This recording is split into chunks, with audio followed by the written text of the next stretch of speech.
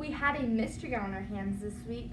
The scholars in this room are the crew of the mighty ship the Envisioneer. While in search of an ancient treasure, we were marooned on an island, and a key part of our navigational map went missing. Of the entire crew, we considered 4 suspects. Today, you will hear the evidence collected against Dr. Smart and Shipwright Neff. We are the medical examiner aide. This is Sophia, this is Gia, and I'm Hon, and today we're going to be telling you how the lungs function and how to apply a SAM spray in case of a medical emergency. After the shipwreck, many of the crew members were very injured. We learned how to apply a SAM splint to help treat injuries. We are going to show you how to put a sugar tongue splint on you, and it is used for arms and wrist injuries. So first we are going to do the on her arm to measure.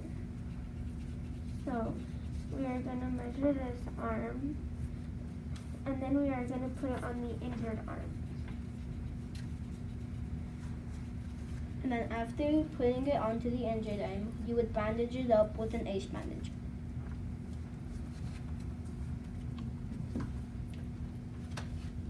We made an example of a lung because our CSI case is connected. A crewmate had a collapsed lung. Our diaphragm moves when we breathe. When you pull the diaphragm, the balloon fills up. So right here is an example. When you pull it, the balloon blows up, and then when you let go, it just lets go. So this is an example of a lung. So we decided that observation was the best option because surgery is a little bit risky. This is how we help treat the injured crew members. We are the engineering group. In STEM, we have been learning about engineering. We have built and programmed an MBOT to help us find 2 missing crew members, Robert Neff and Sydney Young. To build the MBOT, we had to first learn about all the pieces. These pieces were used in many different functions. Next, we had to assemble the MBOT. Then we had to program. Bentley will now talk more about programming. We programmed the MBOTs to retrieve and locate Sydney Young and Shipwright Neff. We went through many obstacles. One obstacle was programming with blocks like this. Those were very hard because it gave most of us confusion. Obstacle 2 was that the Shipwright Neff and Young were in a hard to reach place, so we had to do our robots to do it. This is how it works. So basically, if you want to move forward, you click this, and then you can drag this onto here, which I already have mine. And when you hit the play button, it will go through something like our bridge. Like that. Now, that helped us lead to Neff kidnapping Young because our robots saw him and Young explained it to us. Now I will let Dominic explain the truss bridge. After we located and brought home the 2 crewmates, we had a bad storm and that flooded the island. We lost food supply and we sent out an MBOT to go retrieve the food. We had to use this truss bridge, which is built out of triangles because they are built for many structures to hold lots of weight. The pieces are made out of straws and paper clips, and at the bottom there is a cardboard strip to hold the MBOT. And if it will go across this, like that would be the food supply over there, and under here there wouldn't be anything.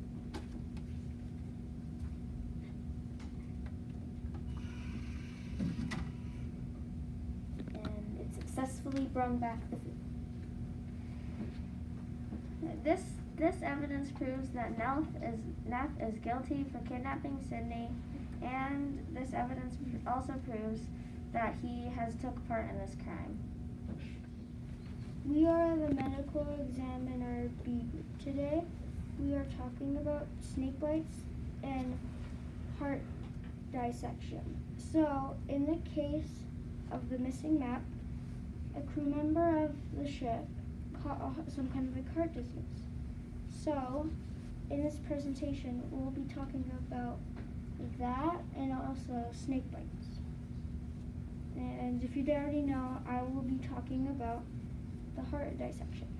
So again, a crew member caught some kind of heart disease.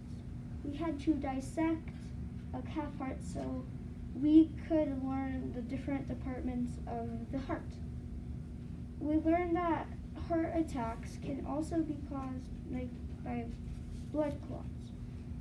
We also helped Dr.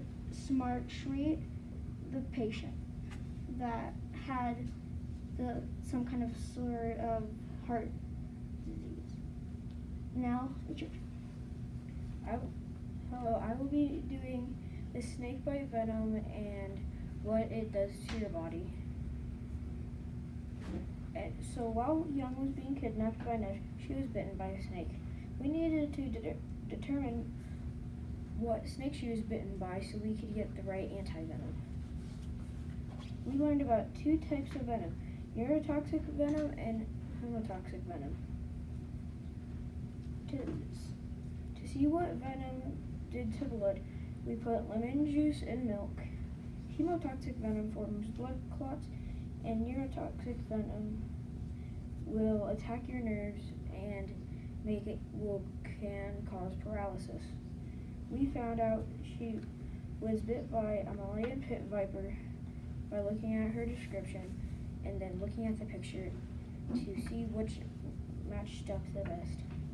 And that is how we treated the bitten crew members. We are the blood splatter analysts, and over the past few days, we've been looking for a piece of an ancient treasure map that one of the crew members stole, and we've been looking for it, and there was a crime scene, and we investigated it, and there's 3 pieces of evidence. One was blood splatter, and we analyzed it, and later on we were told the injuries of all the crewmates, and we figured out that it was Shipwright Neff and Dr. Smart who stole the map, and their injuries were on their hand and on their head, and I believe that on Shipwright's head he had to bend over to get something, therefore leaving some blood on the floor. And next we'll be having Michael explain the height. So first we recreated blood splatter. Next we dropped the blood from different heights, and finally we compared the blood from the blood that we recreated from the blood found at the crime scene. The blood could have fallen from 12 inches, 30 inches, and 66 inches. These are the results. 12 inches, 30 inches, 66 inches. Now Celia will be saying the conclusion and how we analyzed it. I will be telling you about analyzing the blood drops. During analyzing the blood drops, we recorded the width of each one and found the average size of drop for each height. This is important to the case so we can find out what height the blood fell from.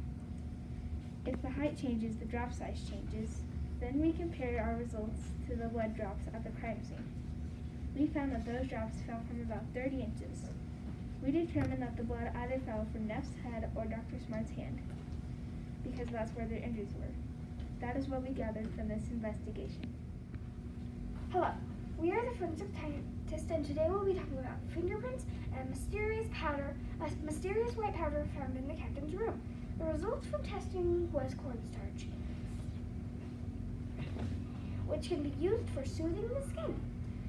The people who had it was Dr. Smart, Potter, and Shipwright Neff. Next, Abby will be talking about how we got these results, the results for the fingerprints as well.